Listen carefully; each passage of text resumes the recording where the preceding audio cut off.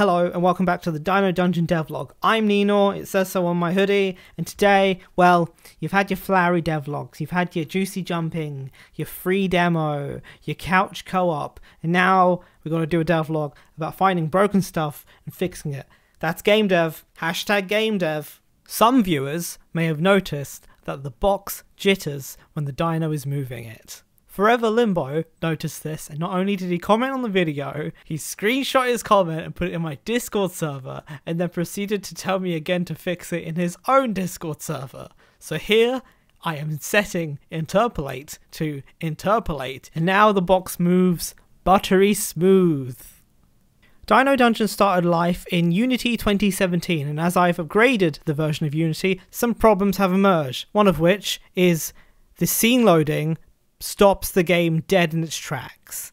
And this is super annoying, and it only happens in the editor, it doesn't happen in the built game, but still, debugging is a bitch with this. You may think, why don't you just have a look at the profiler? And the reason that I can't do that is the profiler freezes as well when I hit the door and it needs to load the scene. Shout out to Walter H, who is a mod in Samyam server, who told me that in Unity 2020, the profiler is actually a completely separate operation, so it won't freeze. However, Unity 2020 just fixes the problem altogether. There's just something about Unity 2018 and 2019 that the scene loading for my game, my project, is a bit f***ed. However, Unity 2020, it's near instant. So somehow, upgrading the version of Unity fixed a problem.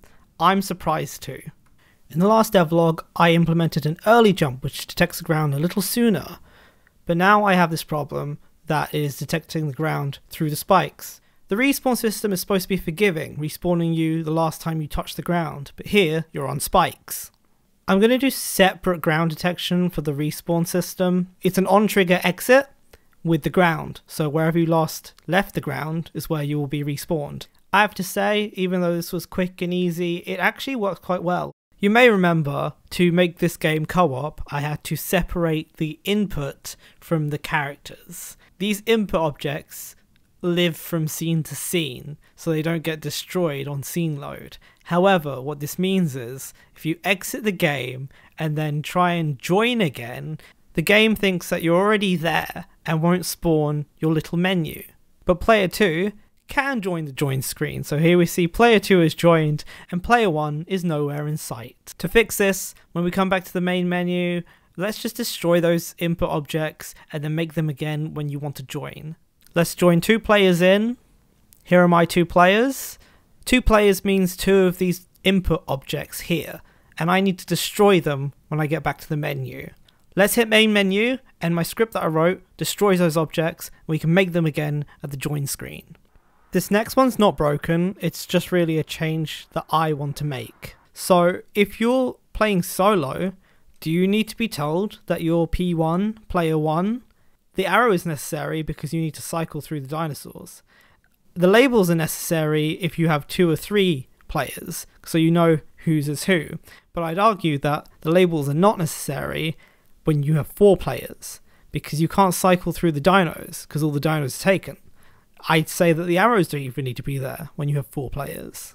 So I wrote some code, and now if you're playing solo and you're the only player, it will show the arrow, but not the labels. And if you have 2 or 3 players, it will show both the arrows and the labels. And if you have 4 players, there are no arrows or labels, since you cannot cycle through dinos and you remain as the same one.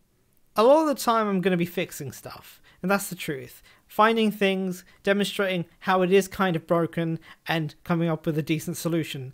I think a lot of people are going to find value in that. It's not always gameplay programming, like jump arcs, making things squishy and jumpy.